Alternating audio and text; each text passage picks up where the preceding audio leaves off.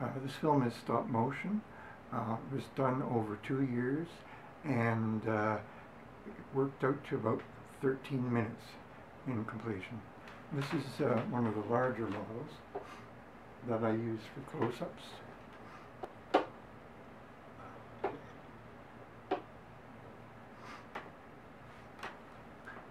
And so you can see eyebrows can be moved, eyeballs can be moved, eyelids, and mouth for dialogue. You also can swivel on this wooden bench, and I can get good head movements back and forth.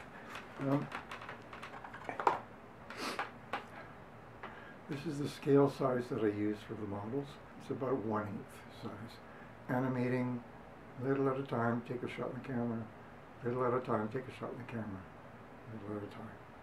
So when you get 12 of these movements, or 15 I should say, 12 is for film, 15 of these movements, and you put it on half speed, you get a second of animation. So it gives you an idea of how much goes into this.